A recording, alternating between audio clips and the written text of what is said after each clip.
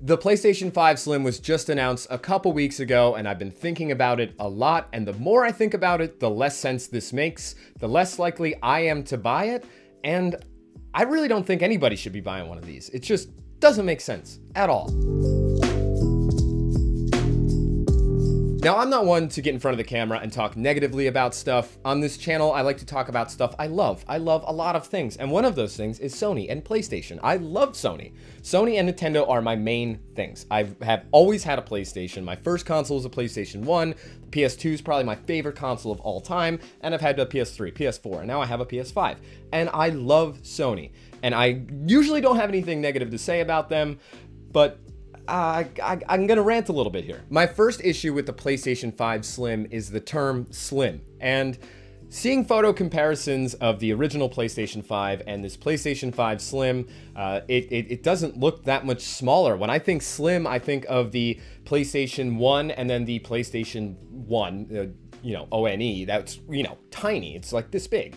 And I think of the PlayStation 2 when we had the fat PS2, which was the original, and then the Slim, which was probably 70% smaller. It was tiny compared to that big fat beast of the PlayStation 2. But if you look at size comparisons, like what's on your screen right now, it doesn't look that much smaller.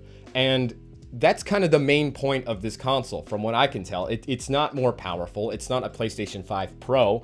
I know some people, including myself, were thinking that was going to come maybe with a PlayStation 5 Slim, like you release a Slim and then you have a PS5 Pro, maybe 8K, a little bit of a beefier console. But the main upgrade here is a little bit more storage. You go from 825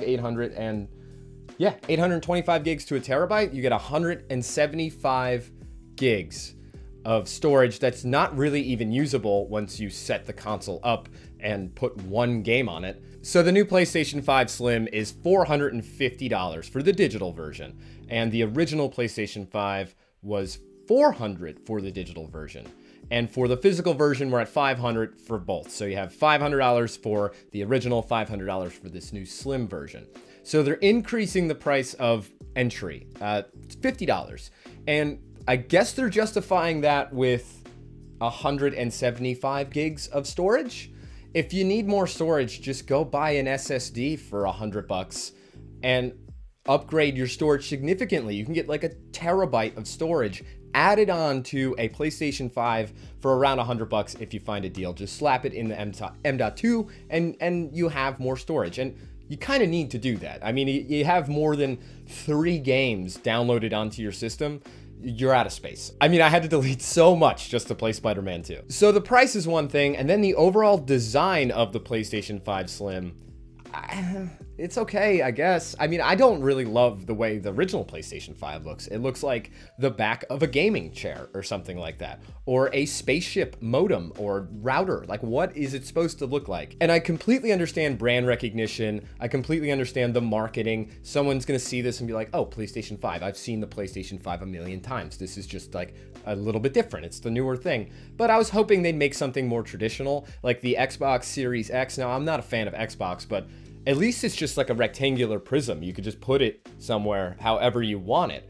And that leads me to my next thing. You can't just take this new PlayStation 5 Slim out of the box and put it somewhere. Horizontally you can. Apparently it has a little kickstand for the physical model because it has that giant tumor of a disk drive on it. But for the digital model, they haven't told us how are we gonna put it somewhere.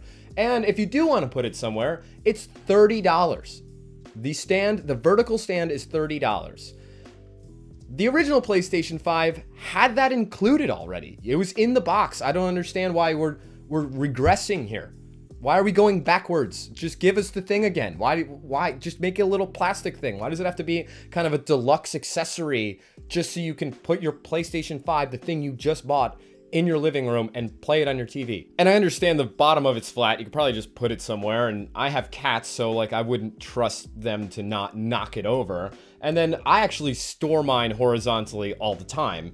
When I bought my PlayStation 5, I tried the horizontal stand. I didn't really like it. Actually, I made a video when I got my PS5 and everyone's like, why didn't you just use the freaking stand, the stand it came with, to put it horizontally? Because I bought 3D printed stands to just put underneath it because I didn't really like the way the horizontal stand worked. It was kind of like wobbly. It wasn't great. So I bought aftermarket 3D printed little slides for the side that just hold the PlayStation 5 up. And I'm sure there's going to be tons of aftermarket stuff for this. I'm sure you're not going to have to spend the whole $30. I mean, I got these little 3D printed things for like 10 bucks. So I know there's going to be stuff there to make sure that this thing can go somewhere, but I just don't understand why Sony's making it so difficult there. And this removable disk drive thing is probably like my biggest concern here. It just makes the least sense to me.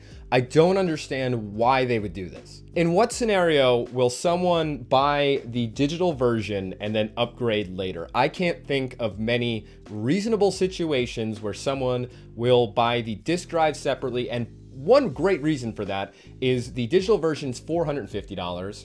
The physical version is $500. So if you buy the digital version for $450 and you want to get the disk drive alone is $80. So it's $30 more to upgrade down the road. If you have the slightest idea that you will need a disk drive, why would you buy it later? Why wouldn't you just spend the extra $50? It's 50 bucks. That's like a tank of gas. Maybe if someone gifts you a physical game and you want to play the game, you go out and buy the thing that's more expensive than the game to play the game. Or maybe someone gives you some Blu-ray Ultra HD 4K movies to watch on it and you want to use the disk drive.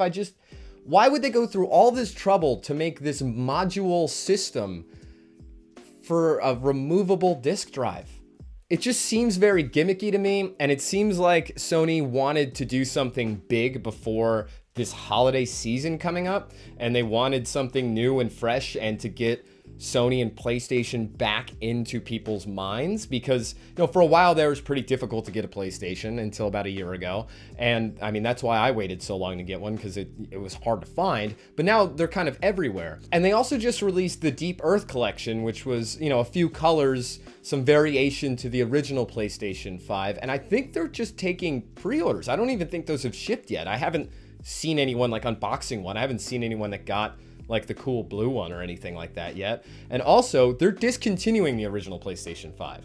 So if you have like different plates for it and everything like that, you have, you know, some cool, say the Spider-Man 2 plates for it. You could have just bought the plates themselves if you wanted your PlayStation 5 to look like the Spider-Man 2 PlayStation 5. Now that's all irrelevant. So now you can't use any of the cool stuff you bought to kind of customize your PlayStation 5 because none of those parts will fit on the PlayStation 5 Slim. It's different. So they just released new stuff, new swag for the PlayStation 5, and then they're like, yeah, never mind, we're not gonna make it anymore. Like, what the heck? Why? And a Slim model is always supposed to be cheaper. This is $50 more. I mean, every Slim model previous was cheaper because you use less materials. It's a different console. And this isn't a Pro. It doesn't have more horsepower than the old one. So I don't understand this $50 increase here. If anything, it should have stayed $400. Knowing Sony and how they like to do things, I'm sure we're not that far off from a PlayStation Pro. And that's my main point here.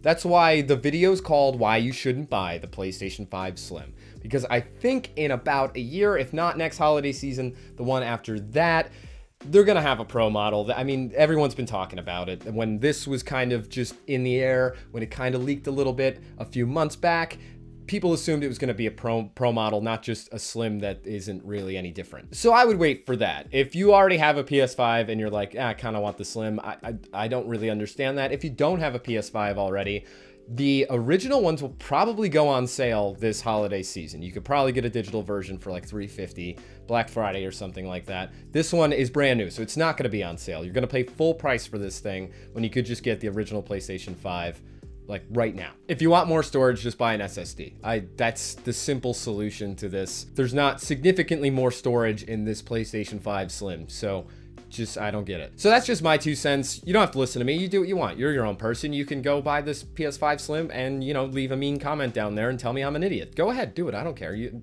won't hurt my feelings. But while you're down there, please subscribe to the channel.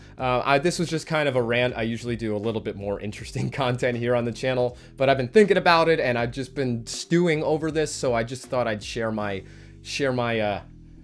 frustration. Also, like the video if you enjoyed it, or dislike it. If you think I'm an idiot, just hit that dislike button. I like to know. I'm fine. Also, down there are some links to my social media. I have an Instagram, TikTok, Letterboxd, all that kind of stuff. On Instagram, I do more day-to-day stuff. I just kind of talk about what I'm up to, what I'm playing, things like that. So you can head down there and check all that out. I want to thank you so much for watching, and I'll see you soon.